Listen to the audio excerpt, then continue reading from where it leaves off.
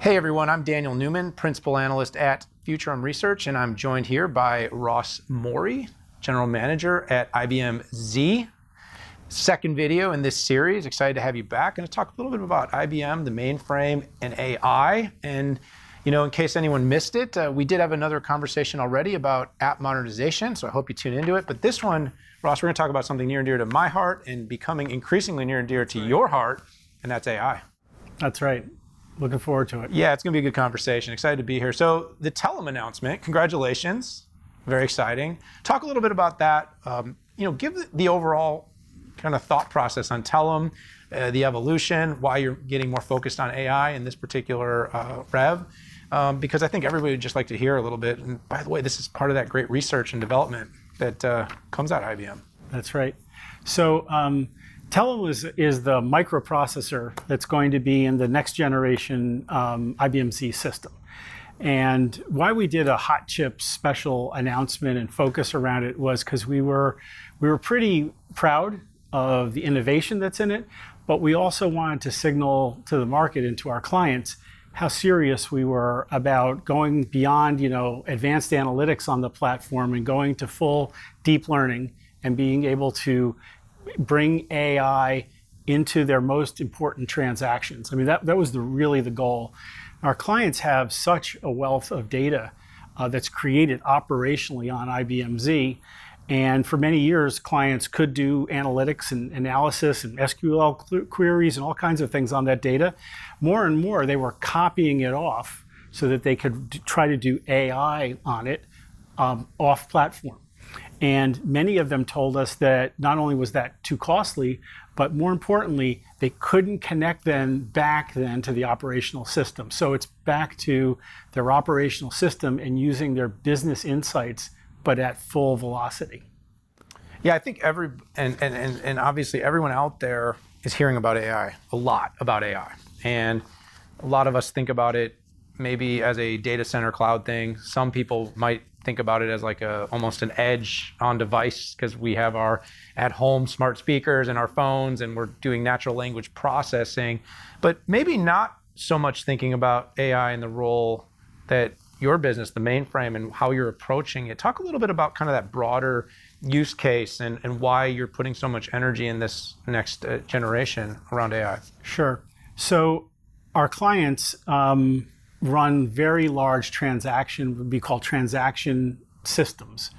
Whether it's an airline reservation system or it's a large core banking system, you name it, these are very large, very complex, but they're transaction systems. So transactions that have to have integrity in the entire transaction because they build in one or more absolute financial things that are going to get changed and written in a ledger or moved from one account to another.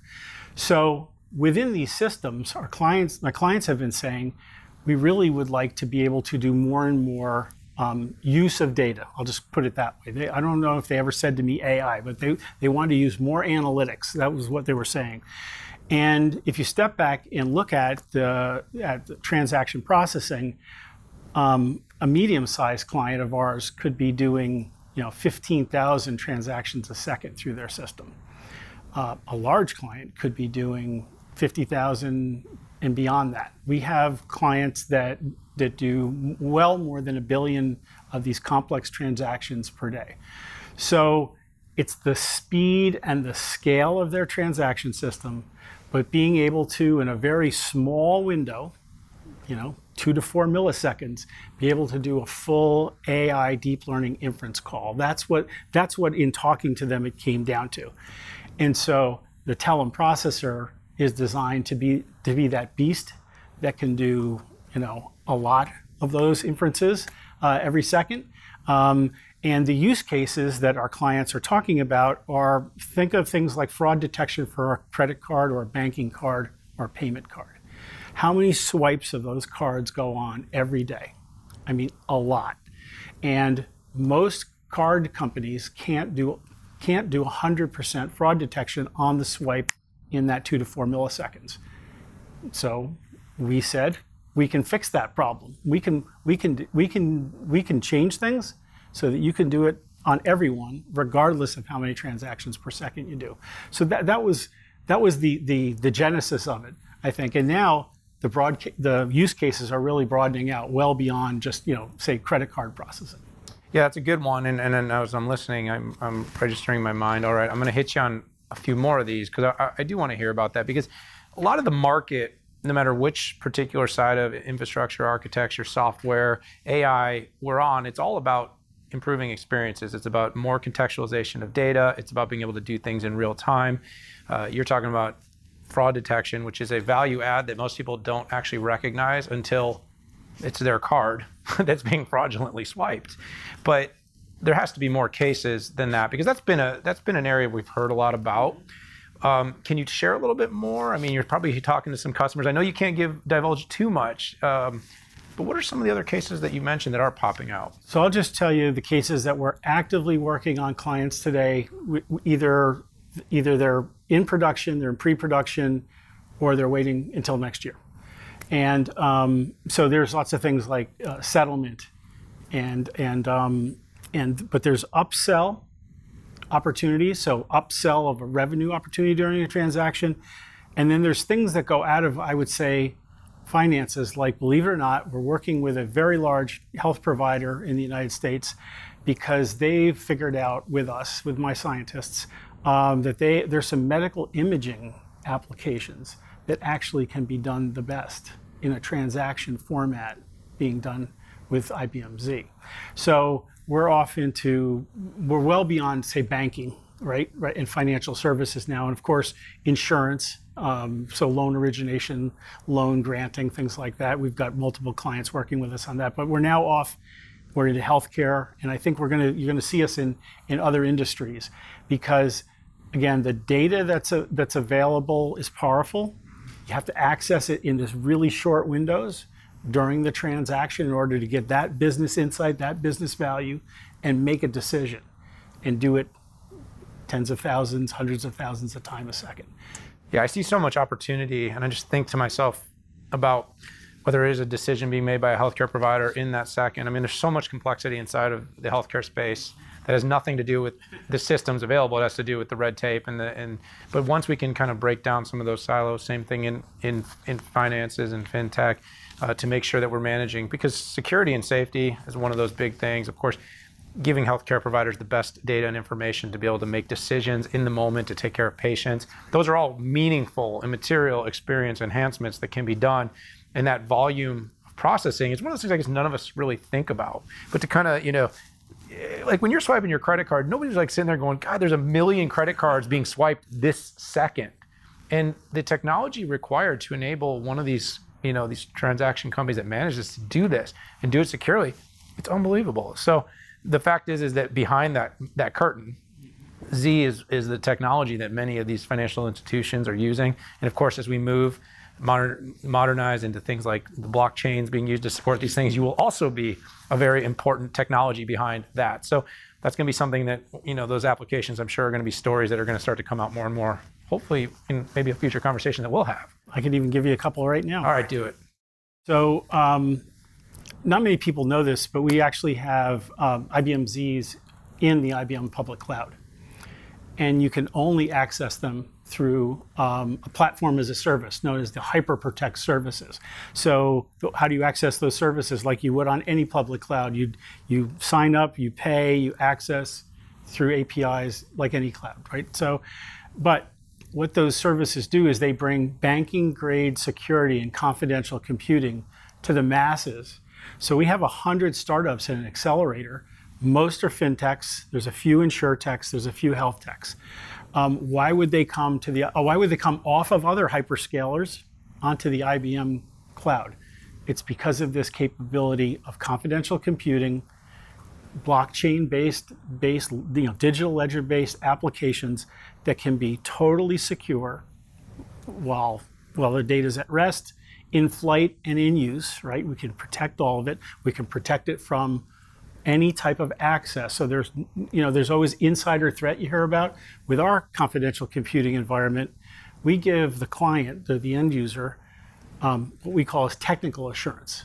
What you get from the hyperscalers is you get operational insurance. You sign a contract that says operationally they won't allow a human with the right privilege to touch your data. With ours, we can't touch your data. The IBM team, the SRE team, the system programmers behind the IBM Cloud, even if they wanted to, without the keys that you hold, it's keep your own key, no one can touch your data. So, confidential computing, privacy of your data, security of your data, blockchain-based applications running now at scale. 10,000 transactions a second for blockchain-based data, and we're going to go way beyond that. So again, I've just told about the 100 startups we have, which is to me was just how do I get to the companies that have vision, technical capability, they're getting funding, but they might not have access to resources like a big, global bank would.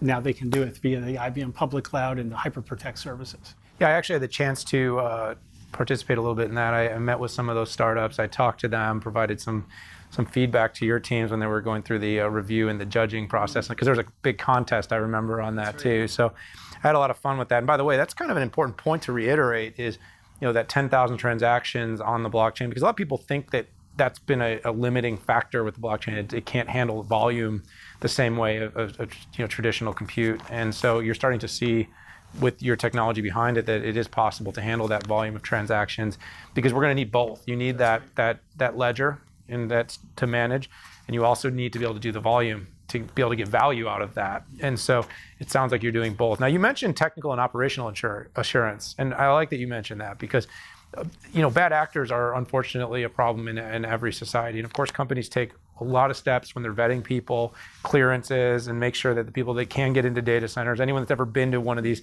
tier 1 data centers has seen it's no joke to be able to get inside of one of these places. But having said that, reiterating the fact that with technical assurance, people cannot. Operational, there's bad actors, there is risk, there is a possibility, and we've actually seen it happen.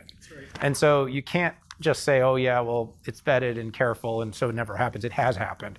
Data has gotten out, it's caused breaches, it's caused leaks, it's caused denial of services that have been noted, and some of us have maybe lost access to some of our favorite apps at time, and we don't necessarily always know why that happens. But I just wanted to reiterate that before I got to the next question, because you did talk about operational AI. What about that? Because that's a little bit less maybe cool or sexy, but operational AI has got to be part of your story with what you're building out. Yeah, it's actually a critical element. I mean, I look at AI in IBM Z in two flavors. I mean, there's the business insight, which we've been talking about, but then there's this operational excellence. So using things like AI ops to really be able to oversee the operations of a system that's so complex and having so many transactions, it is beyond human scope already, is like critical for us. And that's just one example of bringing AI into the system.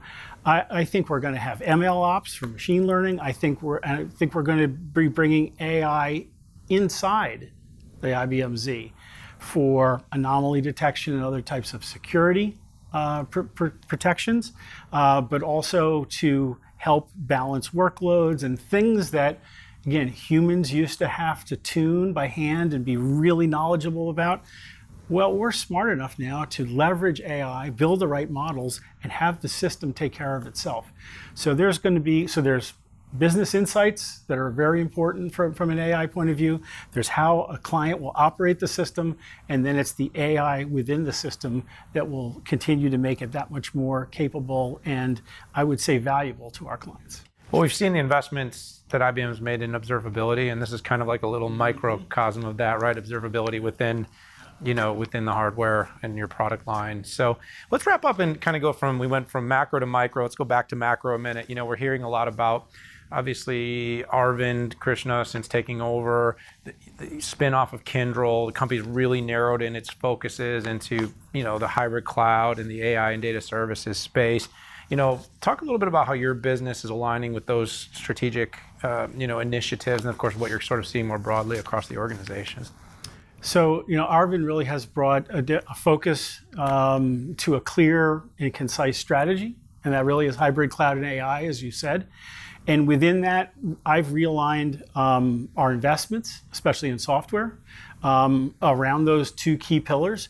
And I think that the integration within IBM and I would say the meaningfulness of how Z is positioned within the full IBM strategy hasn't been stronger in decades.